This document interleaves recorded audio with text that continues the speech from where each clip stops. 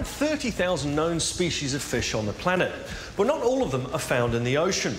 As well as common species, museum collections are a valuable home to fishes that are either extinct or endangered. And how they get here is quite a story.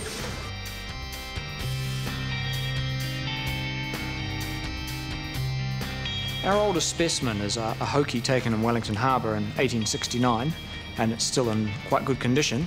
The collection itself is just over 45,600 registered lots, comprising around 200,000 specimens. And this is the biggest collection of preserved New Zealand fishes anywhere in the world. Now, we hold these specimens here for the nation in trust for future generations to research them. Visiting researchers will come in, students, doctoral, PhD students, master's students will access the collection for data, visiting scientists from overseas wanting to examine specimens from our waters and compare them to other areas. It's like a library, only instead of books we have preserved fishes. And the people who come in and use this have learnt to read these books. Who are the people that submit fish to the collection? All kinds of people. Anyone who's interested in fish and fishing, skippers, crews on boats, scientific observers, NIWA scientists, anyone who finds a fish. And some of them get very enthusiastic about collecting fishes. I had one couple, they would go out and collect fishes, and then they'd come in together carrying their specimens, and it'd be a little competition as to who could have brought back the most interesting fish for Andrew. And I'd be opening it up and saying, oh, this is a such and such, and one would be going, see, I got that. They wound up getting married, which is kind of sweet. The biggest fish, sharks and sea creatures have large metal caskets rather than jars. Most fish are preserved in alcohol, but they all enter the collection in the autopsy room.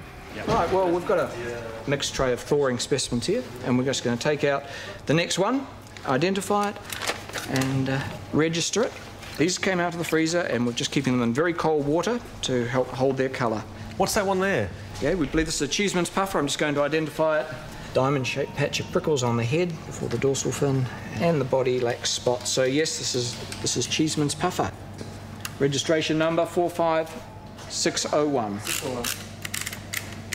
Next step is to take a very small plug of tissue from the body, preserved in ethanol for DNA analysis.